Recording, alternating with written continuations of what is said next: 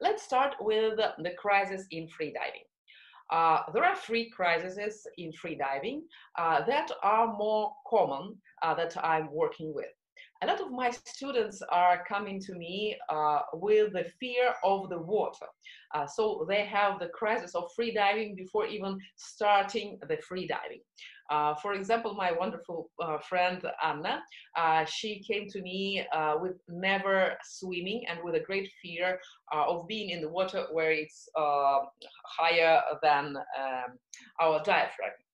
And now she is a wonderful little, not very little, but already good mermaid free diver. She's been also in depth. She's made 21 meters. Um, she started her speech when I asked what do you want to receive from the course. She said, if I'll be able to swim more than 2 meters, it will be already a great achievement. And okay, so this is the first crisis, the crisis of the fear of the water. I think none of you do have it here and now in that sense that I'm saying that you cannot swim. So we'll go to the second crisis. The second crisis is the crisis of the principiant, when you just starting and when you arrive to the end of your comfort zone. And there the crisis do start because you start to have fear of what will go on. You want to breathe, you feel uncomfortable, you are out of that wonderful zone that you just relax and feel the water and you have enough air and you're like really happy. And you have two possibilities to overcome that crisis. The first one is the common one, is the rejection. So you do reject the crisis. That often happens also in our lives, but we'll speak about it later. So I do reject this uncomfortable situation and I come up. I go out of the water, and that is the end. It keep me in my comfort, but it does not give me any development because I'm not going further. Please raise your hands who are the instructors in our groups. 1, 2, 3. Okay, let me see the page 4, 5, 6. I see 6 instructors. Awesome. And I will ask our instructors, I see Unico also. Please raise your hands who do often see this reaction on the second crisis in freediving in your students who just come up after going out of the crisis zone. Please raise your hand. Instructors, 1, 2, 3. So everybody do see it, and we all need to deal with it to help our students to go further. Yeah, I see, Yoni. And now we will go on the third crisis, and then we'll go on how we can solve, how we can help our students. The third crisis is when you overcame this phase of second crisis of rejection. You can overcome it in different ways. It can be, okay, I don't want to go further, I feel uncomfortable, but or my instructor or myself are pushing me to go further because everybody is going further, and what I'm doing here if I'm not going further. And I keep my fear, I keep my uncomfort, I take my power of will in my hands and I push myself to go further. And this is not we don't accept the crisis, but we are trying to push it away. We will succeed in doing it for some more meters, some more seconds, and the possible finish of this pushing ourselves can bring to the rejection of the activity. I try to, I force myself, I rub a little bit more, but I feel uncomfortable, so I don't want to freedive anymore. So it's not a constructive way to overcome this crisis. The second way, the productive way to overcome this crisis is to accept. Yes, I do accept that I am going out of my comfort zone. I can feel it, and it's like that. But I would not push myself to go further. I would not, the word pushing itself concludes the contraction of my muscles. So if I'm pushing myself, I have my muscles contracted. If I have my muscles contracted, my oxygen is going away into my contracted muscles. So I accept, and I would not be tense. I would not use my oxygen in a wrong way. I will explore, I will try, I will see what is further. And in this way, we can go further, being relaxed and feeling way and well, and arrive to a certain um, results. Let's say results. And then we will write to the third crisis. This is the most difficult one. This is the crisis of a good athlete who arrived to his limit. This we are in the group that the name is moving limits. So we all know that there are no limits. We can go further and further as much as we want. We need just train and keep our mind free. So when we arrive to this third crisis, to when we see that we cannot go further, that's it. We passed our comfort zone, and we arrive to the point that just I can like I feel that that's it. It happens to me very often, especially when we're going in the deep, like in Y40. One day I had a workshop in there, and maybe 70% of my students were arriving to 30 meters, and it was like they had the block in there. They couldn't go further 30 meters. It was not the real physical limit of the moment, because we can have the limit of the moment, of the day, of the period, but we can always go a little bit further. But it was a mental block. And every time before the training, I'm asking, what is your purpose of this training? What do you want to do? And this 70% said, oh, we want to overcome 30 meters. We cannot do it. It's our block. We made one meditation. It was like 15 minutes, yeah. And everybody of this 70% went over 30.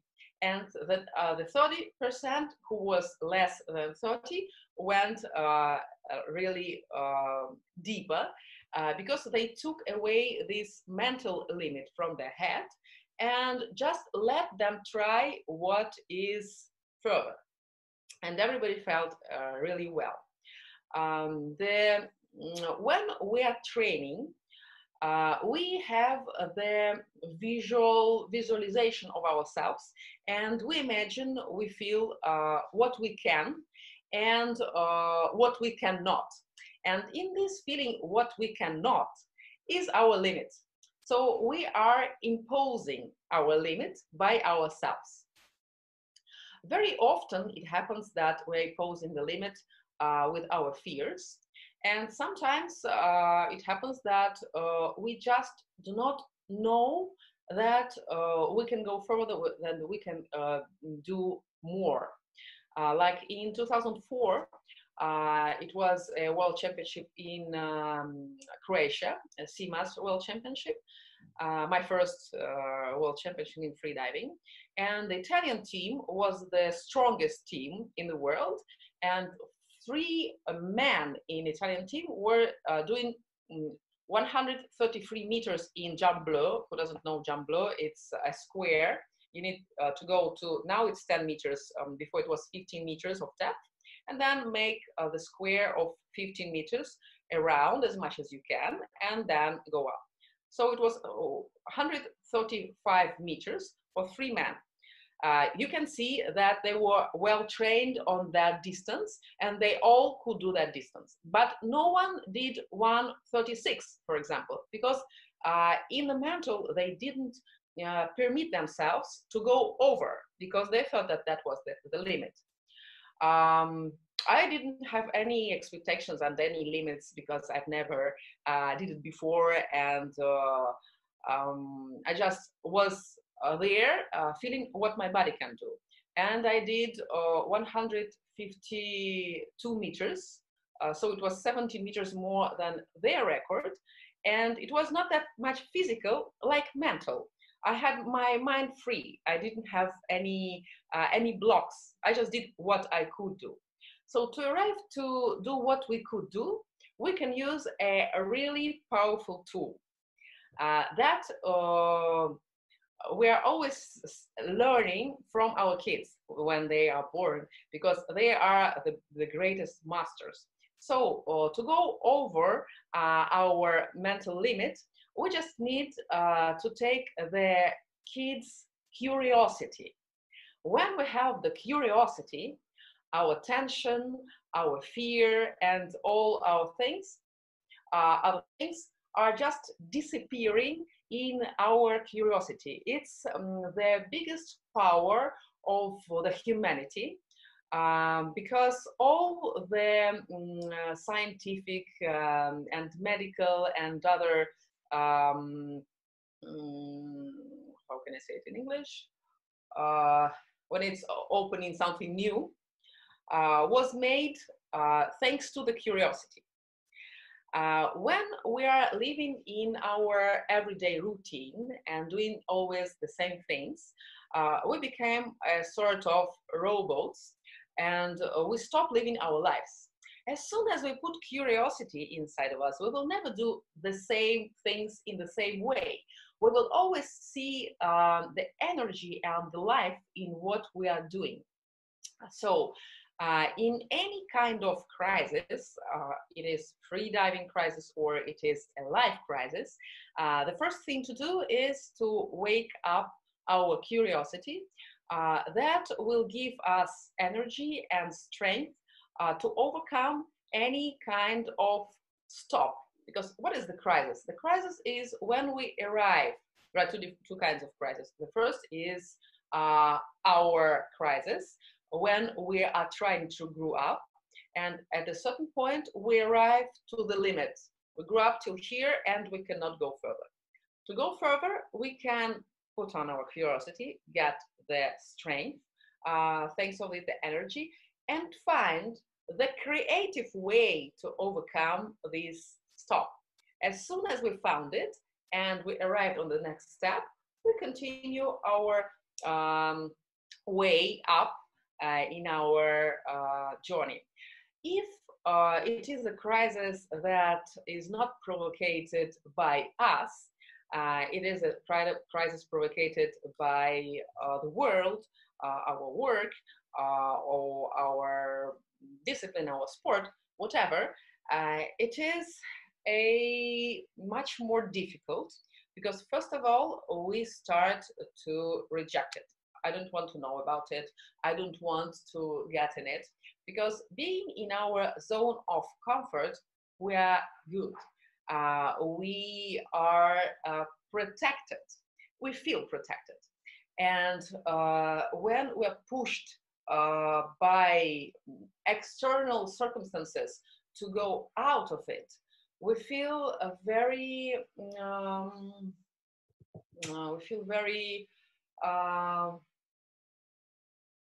little and with a little power, and we feel that the world is aggressive towards us. So it's a very weak position.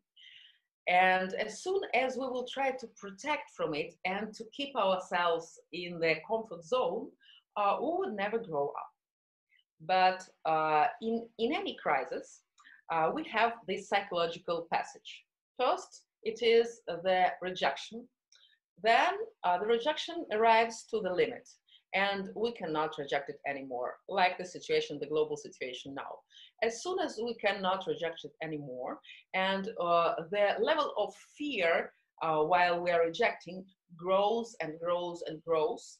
And on the point where we cannot reject it anymore, the fear is already on the top level. And there, of the fear and of the rationality that we cannot reject it anymore, we pass on accepting it. We start accepting the crisis and understanding that something is happening. And as soon as we made this process of understanding and accepting, we start to adjust ourselves, to find the way for ourselves, and then to follow this way. For example, now we have a global crisis of like everything, and we are on the point when we can really start doing what we want, what we dream, and what we need.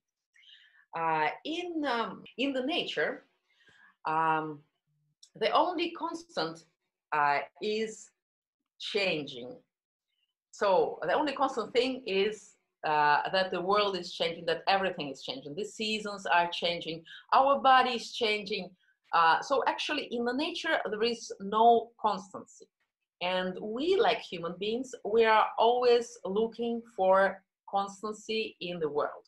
We try to create a constancy with our job.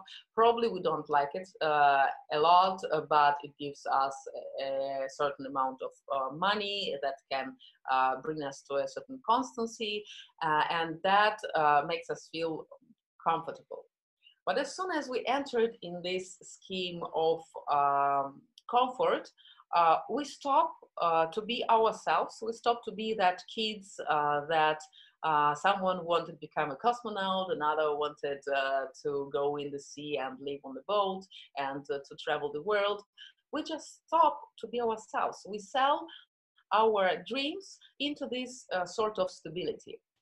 Now, in this moment, most of us are out this stability and are finding the way to find it back. What I suggest is not finding the stability, but finding ourselves and our path, our way in the world. And in that way, we will find the stability will arrive by itself, and we will be happy and healthy on what we will do. Now, I would like to go on questions, and after answering the questions, we will go on the second thing. Silvia Pozzi, she raised her hand. So, Silvia, please.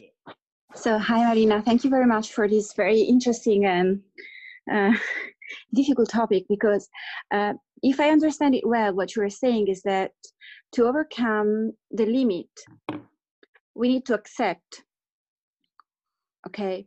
And to get into a mood of acceptance means that, first of all, we need to recognize the crisis, that a crisis is going on, and that there must be a way to overcome this crisis. So,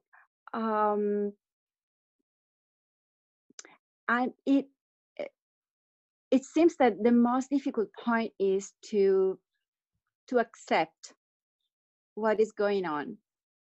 Yeah. And that seems to be the big conundrum. So how would you suggest anybody to go through this acceptance, or to truly accept? Because I can say, I accept that this is my limit and I need to find a way, and I need to find this curiosity and try to think what is beyond that limit, what is beyond what my fear. But it's not really easy to do. Absolutely. So how we can do it when we are at the limit? When we are at the limit, we cannot think, because we are already at the point of reacting, and usually the reaction is going up. So we need to think about it before. I make workshops on psychological preparation where we work on psychological preparation before and then using it while the dive. For example, before the dive, we're thinking that we will do today. We are curious to see how much my body can do today in meters, in seconds, in depth, and also to be curious of all the passages that will happen to my body. And it will be, the focus will be on this curiosity and on these physical sensations, but without focusing on the minus part of sensations. For example, when I'm going after my comfort zone, I start to feel contractions. So I'm not gonna enter in the contractions and emotionally and suffer about it, because the contraction can be pretty like a suffer. I'm not taking it like a suffer. I'm taking it like an experiment, a medical experiment. I'm curious about what can I do with the contractions. In my static, my contractions will start 1.5 minutes, 2 minutes, and I will hold it till 7 minutes.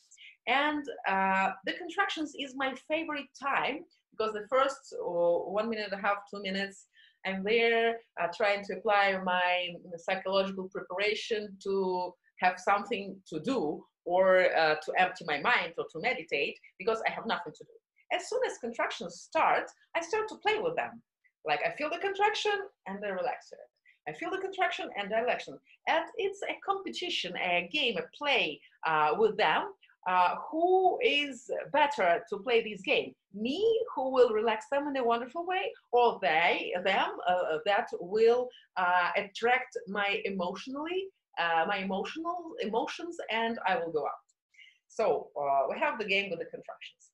Then, if we make the dynamic, we feel that our blood starts to go on the small circle, and our arms and our legs start to feel that they are heavy. I have my legs that are burning really, really much. And after 150, something like that, they become like a piece of wood, very heavy piece of wood that I try to move. I stop making the right kick and doing it only with my knees, because I cannot do further. And then they just stop moving, but my mind is clear, so I can go further. And when it's in competition, I say to judges, guys, when I start going with my arms, that's okay. I'm okay. It doesn't mean that I'm in a panic and I'm out of control. And I continue just going with my arms, with my legs that are not working. And I'm curious to feel all these passages. It's not happening every day. So it's a really interesting physical and mental experience.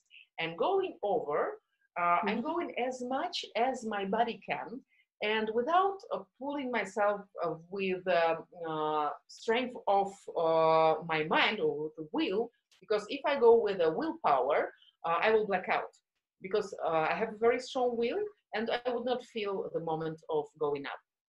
When you don't use the will but use the curiosity, you go further and further till the moment that your inner voice will say now. And that now is your real now of today. It will go further with time and training, but this now you should listen very clearly and go up immediately.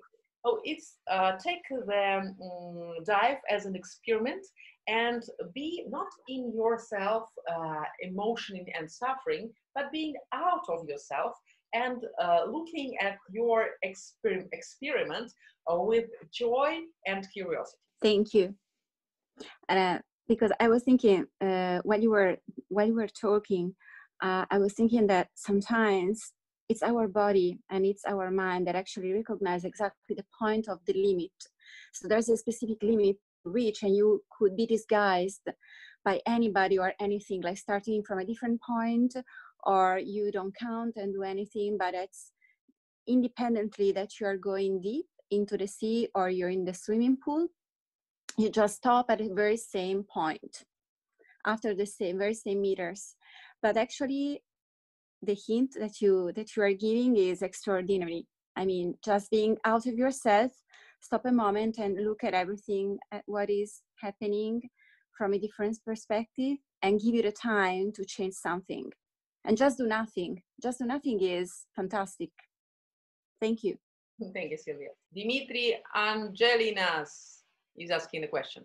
Okay, so let's see. Oh, I muted myself. Yes, I'm thinking we all reach our limits and the stress so many times, and several times I also thought about, while I'm not doing the dive, while sitting or while doing static, to think about the stress that I have when I'm in a depth that I don't feel comfortable.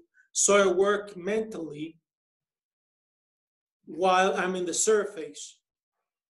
So it means that I want to go to 40 meters, I'm comfortable until 30, and I'm thinking about it while I'm doing static, while I'm doing that thing. But personally, to me, it didn't really help. I have probably one issue that I'm not that visual person, so it's even harder for me to concentrate on the depth while I'm not there. So I don't know if there's any technique or any way or any suggestion how to leave this hard situation while not being there.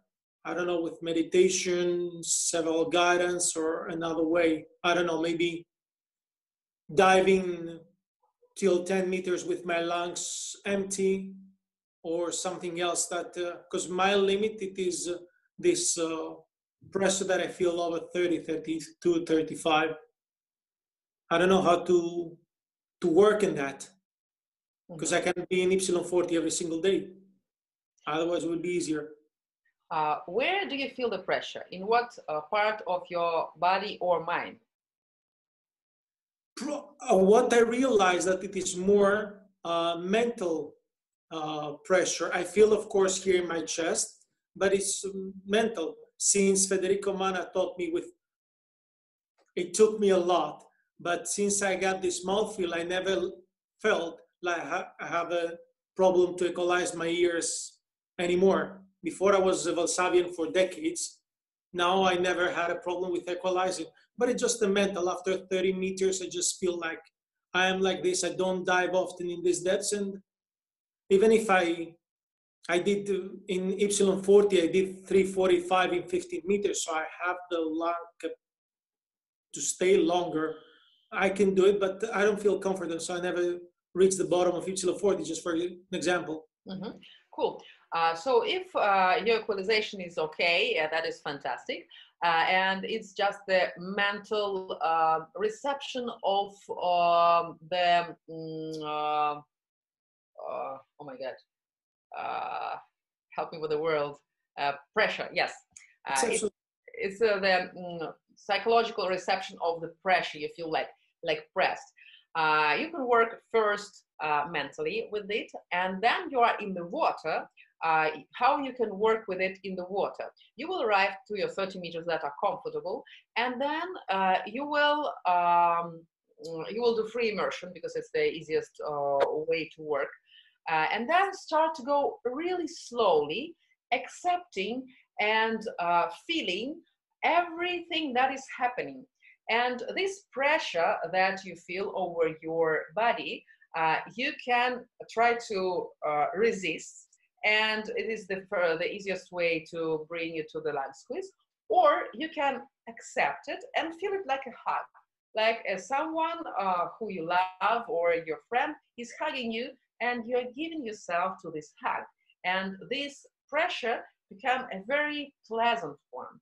You feel like a little baby that is caressed with his mom, because the water is very female, has very female energy, like a mom. And going slowly, lower and lower, you will be getting, you will feel yourself well, also a little bit deeper and deeper and deeper. And at a certain moment, this pressure of depth will transform into something pleasant. And you will go there looking for more pressure because you will start to like it.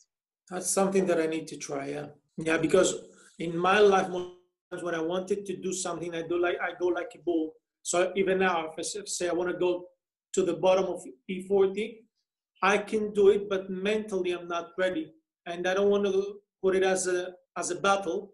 That's why I wanted to live it in a different way. That's yeah, probably I'll try to do the way you said, and then I'll update you. Let's do it together once the Y40 will be open. We planned it, no? Yeah, we planned it for March. Yeah, I have I have still my workshop of March suspended, so it will be done later on. Yeah. Okay, do we have any more questions or we go further? We have another question from Kasia, if you want, okay. During my static, I have always a heavy urge to breathe. For me, is mentally unbearable. How can I overcome it? How to approach with curiosity? Static is the most difficult discipline in freediving for our head because we have nothing to do physically. And in the same way, it's a wonderful way to be in contact with ourselves. Usually, I don't mean now in the quarantine, but usually we are always rushing, running away, doing 100 things, and we don't have physical time to be in contact with ourselves, just to stop and feel ourselves. And static is the wonderful meditation that gives us this possibility, because we are holding our breath, we are training ourselves, and in the same way, we can just stay there with ourselves and feel what we really want, feel us alive, feel the body. The most important thing is not to think about the urge of breathe. As soon as we start to feel, oh, I want to breathe, that's it. We'll have a little dialogue. I want to breathe. No, stay a little bit more. No, I want to breathe. Well, please. Oh, okay, I give up. So the inner dialogue does not work at all. The only thing that works is to take our focus from our emotions and from our urge to breathe, because it's not the real one, the true one. The real urge to breathe will be much, much further.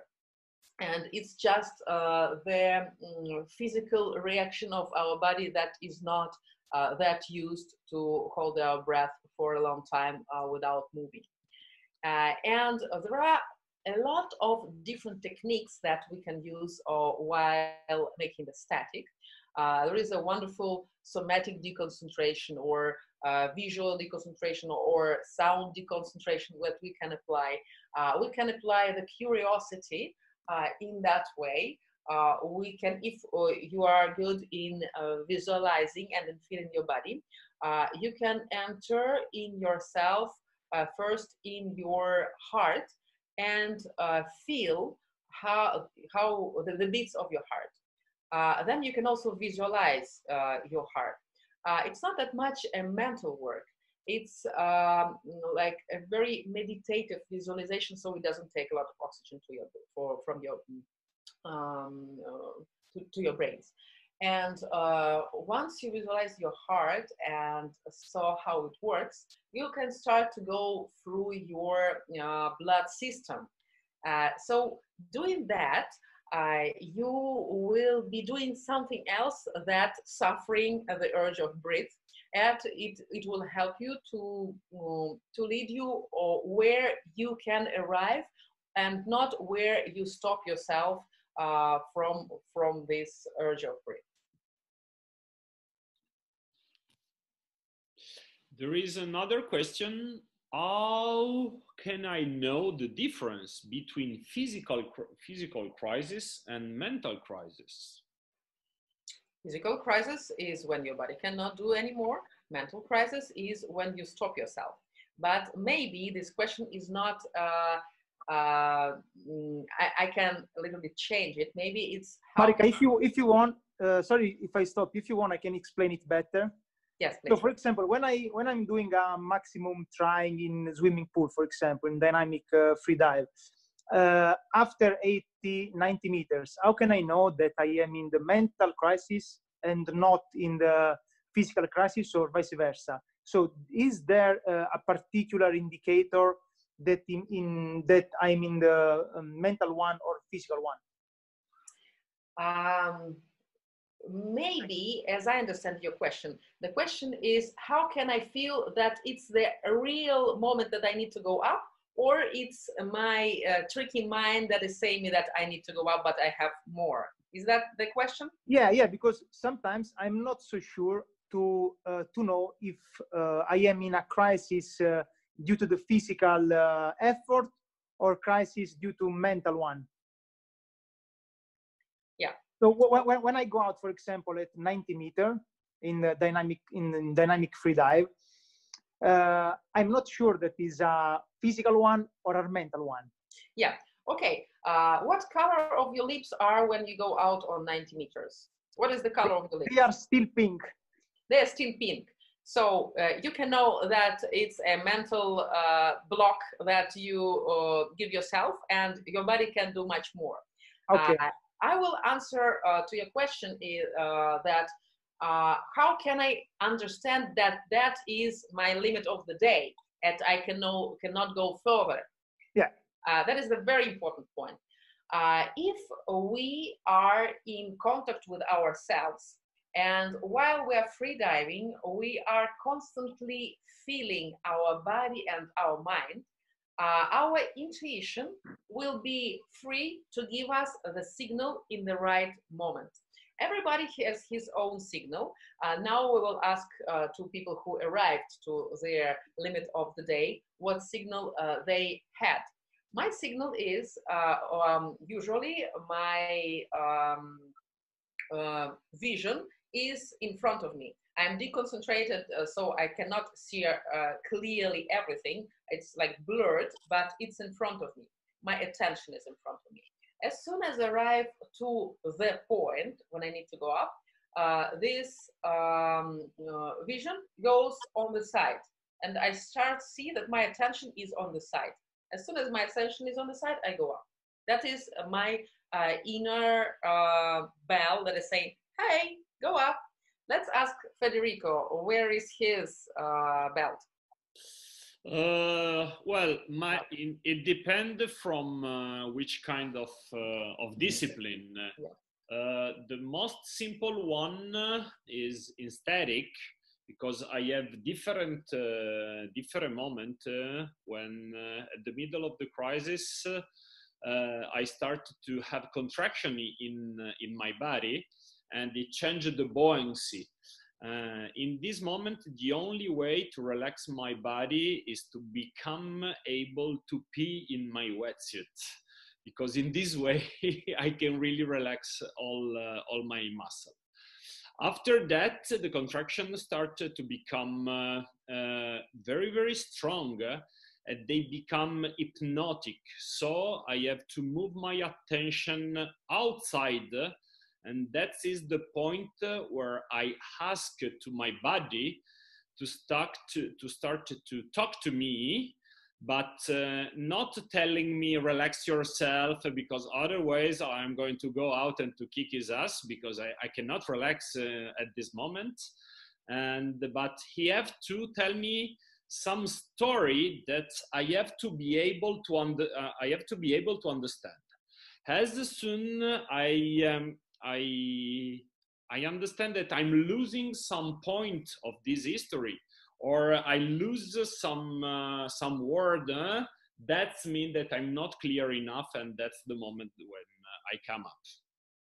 Thank you very much. Very interesting experience. Yeah, go Mark. It was the same kind of question, but more between the mental issue and the technical issue. I mean, when you more on the deep dive, my limit is always my equalization. But how I can know that it is really a mental issue or technical issue? I know that with some exercise, like sometimes, you know, the instructor he told me do variable dive, and I go much deeper. So I know there is sometimes mental issue, but is there another tool to understand if it is just technical or mental? As much as I saw you in Y40, I've never seen you coming up really tired. So you were always okay. Yeah. That means that you didn't arrive to the point that you are tired and you need to go up.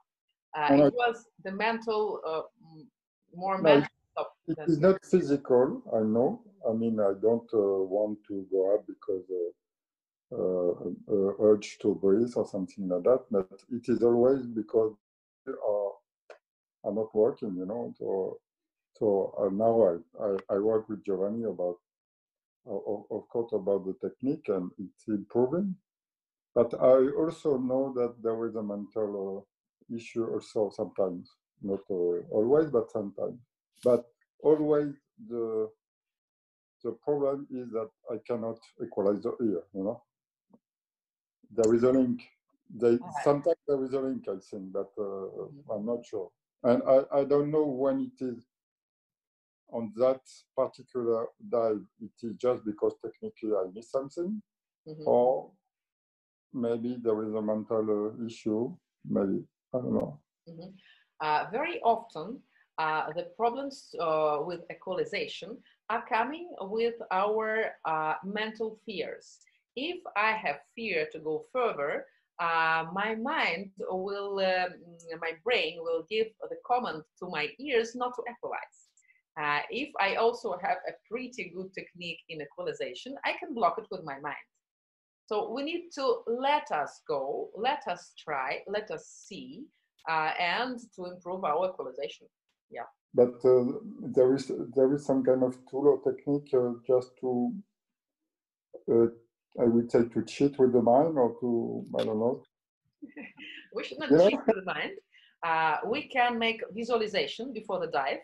That is very useful. And now, for example, while we cannot go in the pool, we can do these visualizations of our deep dives or our long dives, and it will be practicing. It will be the same practice as in the pool with our mind. And then we'll just go and repeat it in the pool. So you can practice it every day, and then we'll meet in Y40, and you will be there lying on the bottom of Y40 and saying hi, and then going up. Really easy. Okay, yeah, good idea. Okay, thank you. Thank you very much. I have a question, Marina. You told us very often some emotion like fear, like panic, like anxiety, when we started to feel the physical crisis. So the physical crisis is something that switch on a bad emotion, fear, blah, blah. That doesn't allow us to focus our attention on what to do in the following step. So I would like that you explain us how the brain works, where emotions are, why we are not able to put the attention and to do some good things at this point. I knew that you will ask me this question, and I did prepare it well. I know. Okay, let's go on the physiology of the fear. And it will be a global task that we will be working with. not only with freediving, but what is going on in the world and how it is okay, how it is working with ourselves. Now, in the global way, we have always the emotion of fear transmitted from all the news, TVs, and like everywhere. The fear of, this is the question, the fear of what? Because like the fear of the virus, it's a bit ridiculous because many of us have passed through the virus and understood that me, for example, or my family get infected and in 1-2 weeks get out of it, and now I feel absolutely healed. And it's not the thing to be really to have fear of, because what happens when we have fear, and what is happening to our health while we have what is the reaction of our body to the fear. The fear has two faces. One is the fear the friend fear, that helps us in our evolution to evolve and not to die. The fear that says you should not do that, you should not touch the fire, you should not go where it's dangerous, and it helps us to stay safe. And it's not that strong that puts us in the panic and become our enemy fear. It is our helper. It helps us to see the way where to go.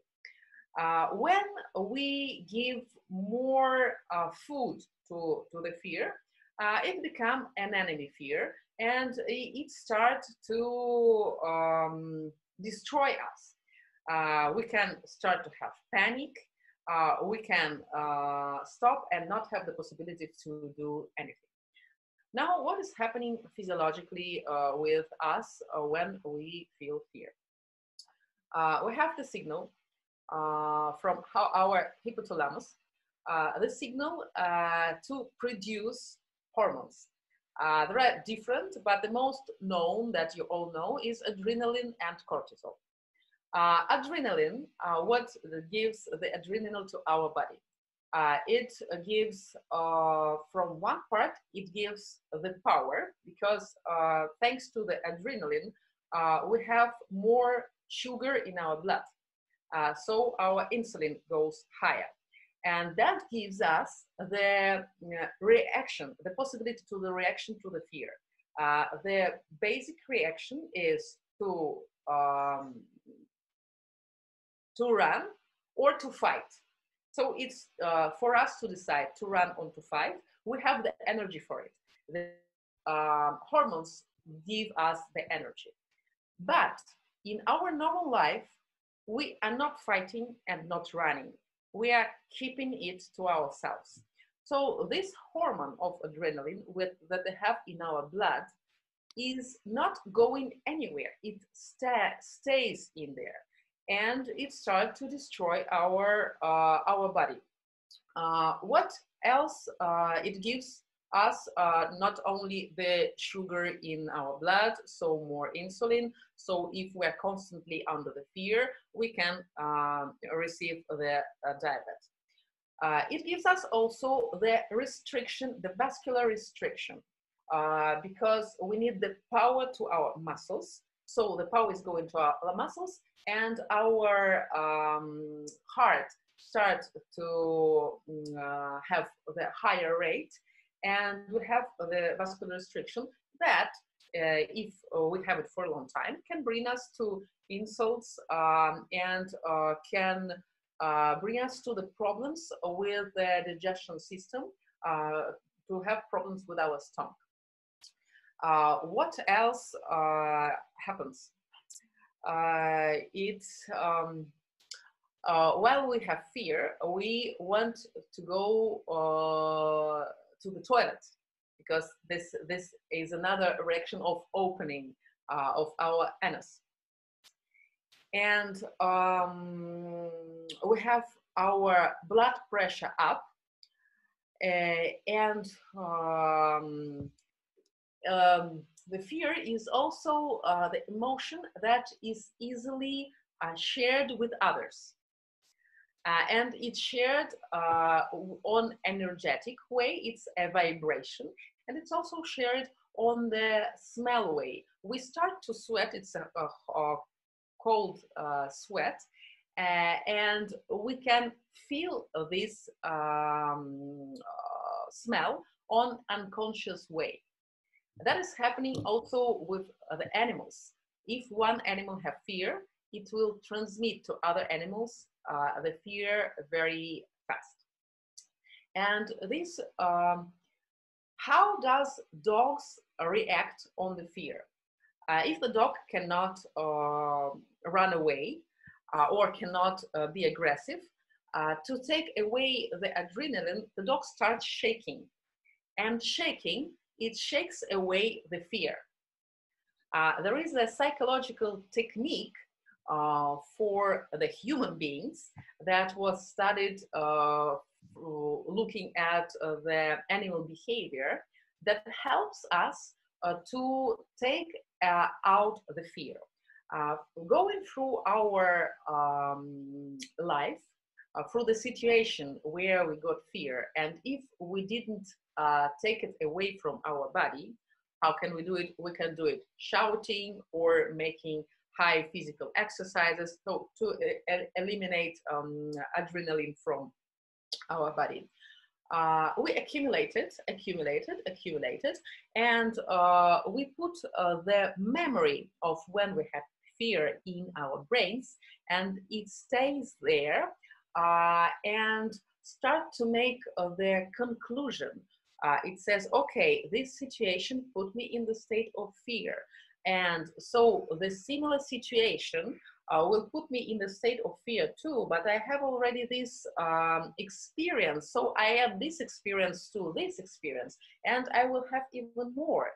And putting more experience like that, we start to have panics of these kind of situations. So we should never fix ourselves on the fear, and we should always work with it to take it off. Now, the recent example with the coronavirus, it happened to me. Everything was more or less okay. I got always more information, unpleasant information from the world. And at one day, when my mom was sick, I got a huge fear of this virus. If I would bring it one day at home and my mom can be sick, and I'm starting to lose all my loved jobs, and I cannot go to Italy to make the workshop in Y40, and I have a lot of shooting in Italy and in London and here there, and everything, the world is falling over me. I start to have this fear that was growing and tensing my body, and I felt really bad. So I called my mom and I said, no, mom, I start to have fear and I need to work on it. And in 5-minute conversation, I accepted it. It was a rejection. I accepted it. But the fear lows down the immunity. So in that period of the immunity that low down, I get sick. I never get sick. And that was the point. So we need to be very conscious of what is going on with us in the terms of the fear. And as soon as we feel that we had it, we need to make a simple exercise to get it away. I'd like to do it now with you. And the first thing we need to remember, most important, our fears of our life.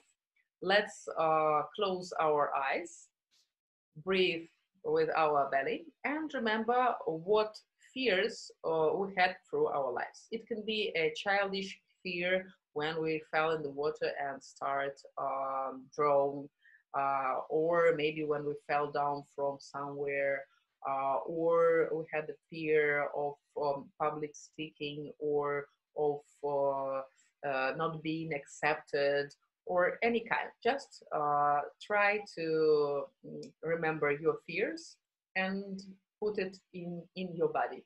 Start to feel that your body start to be cold. That is the reaction thanks to the adrenaline. That you feel the tension in your muscles, that you feel the tension in your head, that something is taking and pushing your head, and your breathing goes up higher and higher, and you start to breathe not in a good way. Okay, as soon as you are in the state of fear, let's stand up. Let's stand up, keeping this sense of fear in your body, and let's start shaking out the fear from our body. First with our hands, like we have the water on our fingers, and we shake it off, shake it away. Then we shake it from our elbows. Just do it really strong. Then shake it from your shoulders. Then shake it from your chest and your face. We will shake it from our face with the sound, relaxing our lips like this.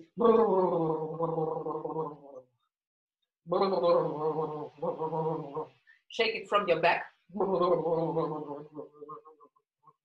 Your face, your back, your hands. Shake it from your hips.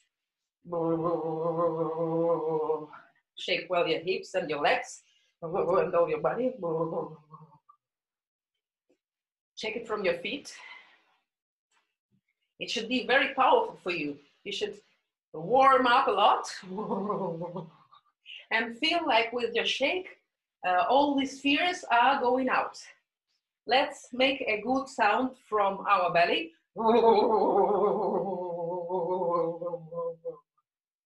Big inhalation. And shake yourself as much as you can, like really strong. Very powerful shaking. Okay, we can sit down. Okay, now relax, close our eyes. We breathe with our belly, good inhalation. Open ourselves and good exhalation. Closing ourselves. Relax and feel your body. How does it feel when it deliberates from the fear?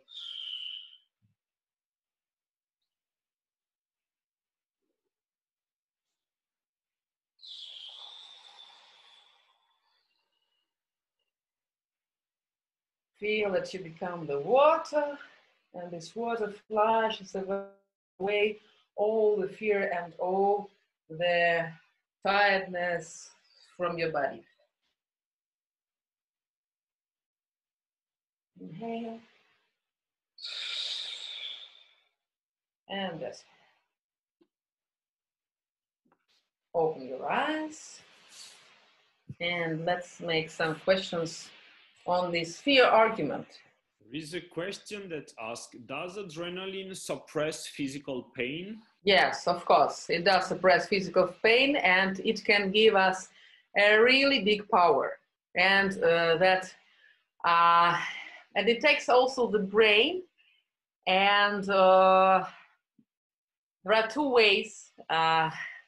One way, we become really very reactive, and we can immediately take the right decision in a very fast way. It goes through our intuition and not through our mind. Or the other way, we get paralyzed and we cannot think or do anything. Yes. What about a dry mouth? When I'm scared, I can have a dry mouth. Yeah. Why? Why? Because adrenaline, we have vascular constriction, and we have also lymph constriction. Okay. And it will dry our mouth. Absolutely. So that's what is happening. Yes, for example, when I have, for example, an examination, I have to speak, but I have difficulty with this because I my will help. mouth gets dry. Good. I will help you with this. So the fear of the public speaking has Yeah. every single person, all the Yeah. actors, all the people, all the speakers. They do have, like everybody of us, do have the fear of public speaking. But we can use it in two ways. The fear is the emotion that is directed inside ourselves. If we will let it in, it will damage ourselves. But the fear has a very big energy.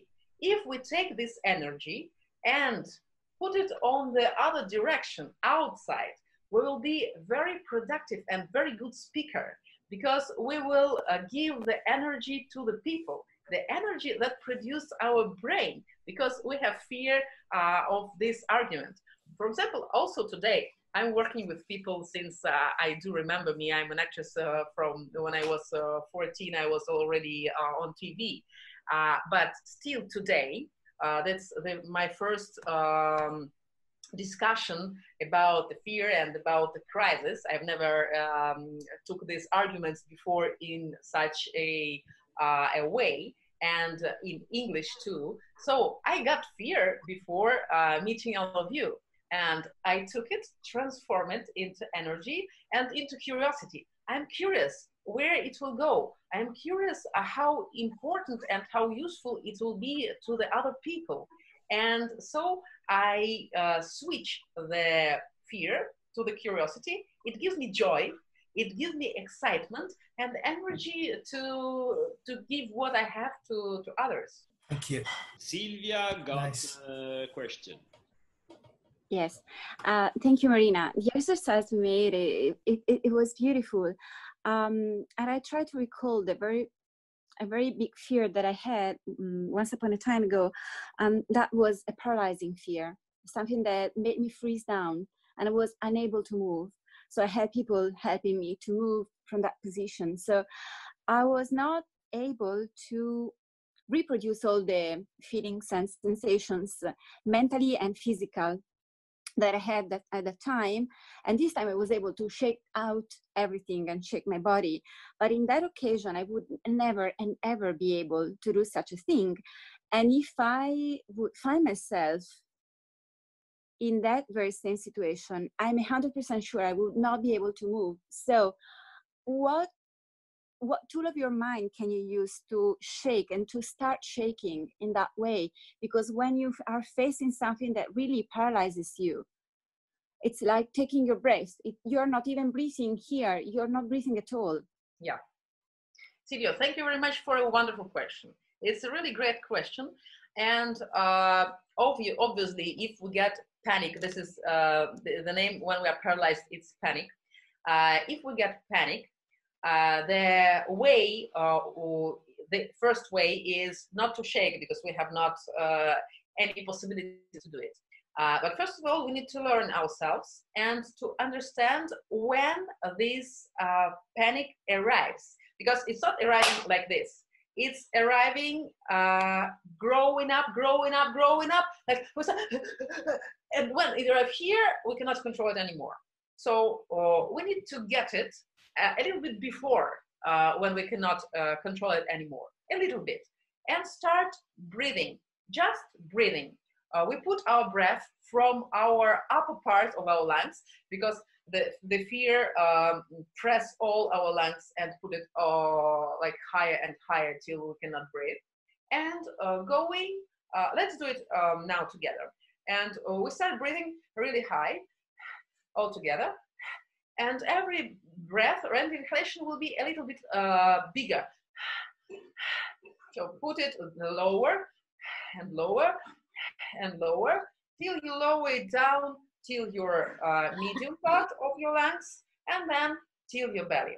As soon as you will arrive to the lower part of your lungs, the panic will go away.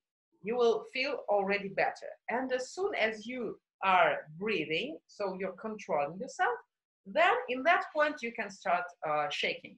The other thing is also shouting. If you feel that you are all taken with the fear, shout. It can be just and you deliberate your voice. That will generate your energy, and that will let out the adrenaline and make you feel better. Marina, I have a question. So I saw that it was a powerful tool to deliberate all the fear from our mind, but is there a tool to prevent our mind to go to that fear? Sure, absolutely. What is the fear? The fear is our reaction on something. And usually, if we don't know that something well, we have our wonderful imagination that has an immersive power that will create us huge dragons and zombies and all our stuff that will make us having fear. So what we can do?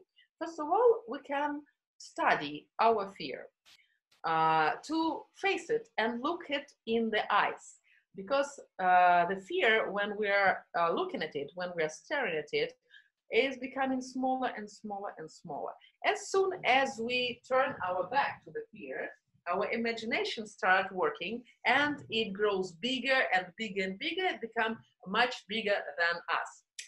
For example, I had a girl on my training sessions that she came to me saying, I cannot swim where I cannot touch. I can swim normally well when I can touch the bottom, but if it is 2 meters, 3 meters, 4 meters, I cannot swim anymore. I said, okay, interesting. Why? That why is very important, because people do not think of why they do have fear. And this why let her giving me a very interesting explanation. She said, because I have fear that the water will take me and pull me down and I will not have the possibility to go up. I said, oh, interesting. It goes against the physical law, but it's interesting. Okay, let's try together. I'll take you by hand. We'll go hand by hand on the pool. We have the 4.5 meter depth of the pool. We'll go together on the bottom of the pool hand by hand, and we'll see how the water will grab us and hold us there. You do trust me, you know, so if something would happen, I will bring you up. But okay. She was tense and we went there. We went on the bottom, and then I said, stop, you shouldn't move. Just see how the water will grab you. And the water took her and put her up. She came up with these eyes and, oh, but it didn't take me. It didn't leave me there. I said, yes, so I don't have fear. What? I don't have my imagination. It doesn't have, it's not right. So, and in this way, the fear just went away, because we make a really absurd thinking about fear, and as soon as we work with it, as we see it, we understand that there is no way. The fear goes away. Yeah, just one thing. When we did this exercise, I had something in my mind. When I was very, very young, like when I was 9 years and a half, I joined the national team of Greece doing athletic. And the first meeting that we had that was national, so we had big athletes that they were more agile than me. I saw them doing more or less the same thing, like shaking their hands, shaking their heads, shaking the legs. And I thought that it was a sort of a ritual. So I started doing the same as well, because everybody that was big was doing it. So I was copying it without knowing why and how. And still see it on TV before starting running or jumping or whatever. But now, just by reminding this exercise, it reminded it was not only ritual, that really it gets you loose a lot more. So it was something that I was doing when I was very young on that, and this specific, I never saw it again, I never did it again. I never combined the part of the ritual with the fact that what gives you that really, I felt different after just shaking my body for a while. So yeah, you look the athletes that do the same thing. Absolutely. Yeah, and I think it works. It works a lot. Thank you, Dini. iPad. Okay, unmute. You Hey, can. hey, Marina, you hear me? Hi, everyone. My name is George. I just, it's my first time in Zoom, so I didn't put my name on it. First of all, I want to say hi to Federico and Giovanni. Thank you very much. You guys improved my deep dive very much after your after meeting. Yeah, we did the walking at Y40. Yeah, yeah. Marina, my question to you, when you go deep and the pressure starts pressing you, it's like normal reaction of your body to get more stiff with your muscles. And this, I know this is wrong, but how? What is your mental recommendation? How we can lose this tension going deep? Because you know it's a reaction just to react to the pressure. But I know it's wrong, but I do it sometimes. Okay. May I start my answer with a question? Why are you going deep? What for are you going deep? It's just I'm doing it for fun. I'm going deep to levels that I feel comfortable. But sometimes it gets better, like dive. Sometimes it's not so good. So I decide that's my limit so far, and I'm going up. But just I'm trying to reach my limits, but not to push them. Let's say. Okay, you made a wonderful answer to my question. You said I'm doing it for fun. So to be more relaxed, have fun. So when you are going down, just find the source of having fun, and it will bring your muscles to be relaxed. For example, I'm going down to have pleasure. I love water, and deeper I go, more pleasure I have. So my muscles do not tense at all, because I'm there not to tense myself, not to push myself. I'm there for the pleasure. You're there for fun, and fun is a wonderful emotion. So go there and play, have fun, and your muscles will relax. Okay, thank you. Thank you. You always have answers in your questions. Just listen to your question, and you will answer yourself by yourself on your question. We have a really wonderful mind. It has everything in it. I like this answer very much. Thank you. Enjoying the water is the best way to have results. So until we enjoy the water, all the depth becomes a consequence, not the goal. Yep. And deeper I go, more I can feel it. I can feel this pressure and this silence and this slow down and the fall down. I love it so much. I like have it in all myself. Like, oh, that's so amazing. Sam. Okay, can you hear me? Yeah. Yeah, I would like to ask you a question. How do you work with students who are lying to themselves? I mean, they're scared, they're afraid by something, but they don't want to accept it. You know what I mean? Yes. The person is, yeah, it often it happens with men, because women would accept the fear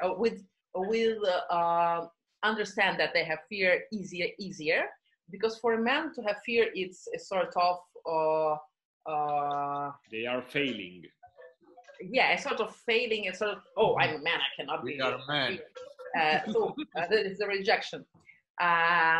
If I see that the person do have fear of something, I will try to make him realize that he has fear. There is a wonderful example in the movie. I saw Dr. Dolittle. There is the gorilla that is having fear of everything. She doesn't exit from the house, and she's there always very fearful, a big black gorilla. And Dr. DeLittle is working with her psychologically and explaining that there is nothing wrong to have fear. That's okay to have fear. We all have fear. That's natural. That's in our DNK, in our blood. And there's this thing with the tiger where gorilla is fighting with the tiger, and she's saying, that's nothing wrong to have fear. That's nothing wrong to have fear. That's okay to have fear. And she wins. And that's a wonderful psychological part of this movie that explains us that if we accept that we do have fear, we can use it like with this energy. Because if we do not accept it, we cannot work with it. It will just stop us. So first of all, I will explain, I will help the person to accept that he has fear, and then we'll work with it. Can we go to the meditation? Yeah. Mhm. Awesome. Okay, let's close our eyes and put us in the comfortable position with our back straight and with all our muscles relaxed. We'll breathe with our belly.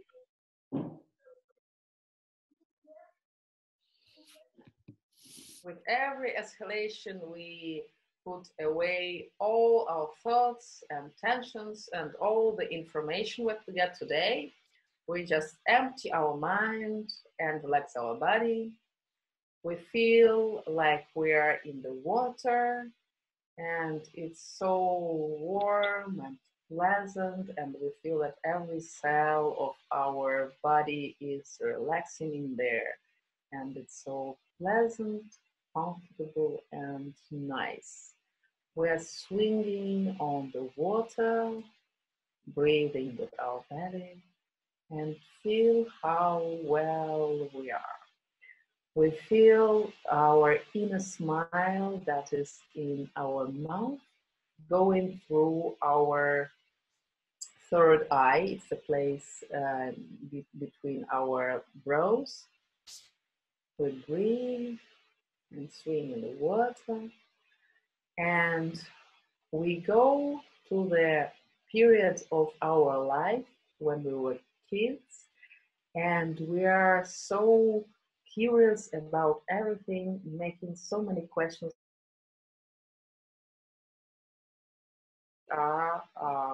by our parents and our friends.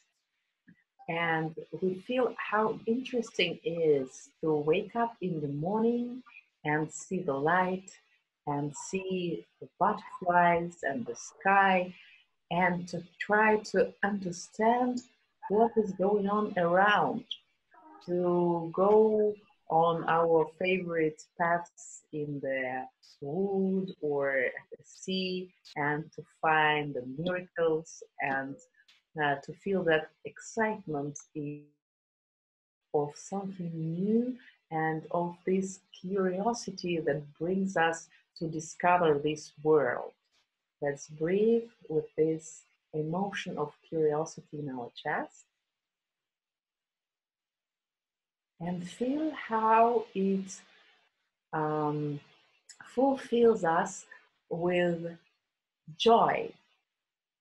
This curiosity, so light and joyful, fulfills all our chest and our head, our arms and hands, our back and belly, our hips and legs and feet, and we all become a big curiosity, ready to see this world, this life, like a real miracle, and to find always in everything the manifestation of this miracle, and to discover it in the best way, and to be really happy in this curiosity.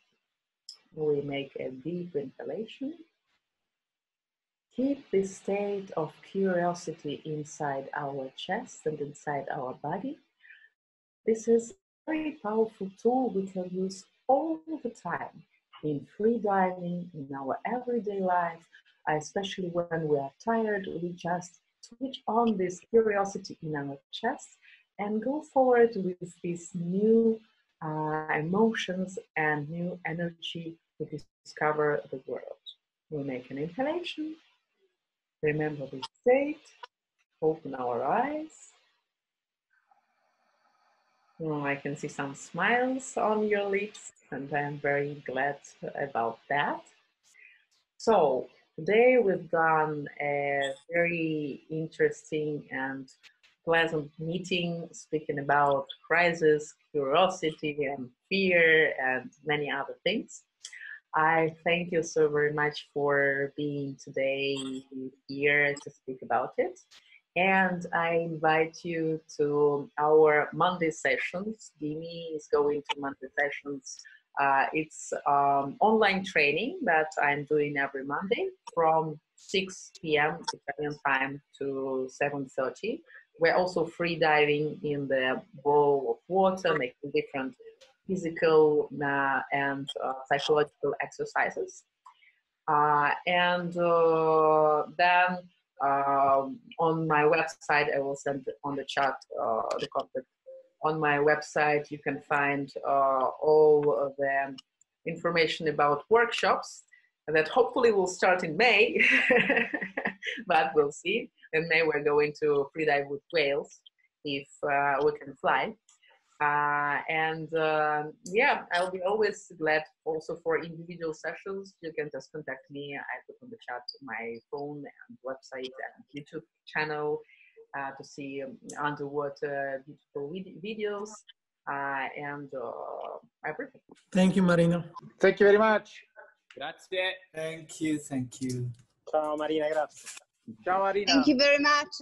Bye. Thank you. Ciao, grazie. Grazie, Fede. Thank you.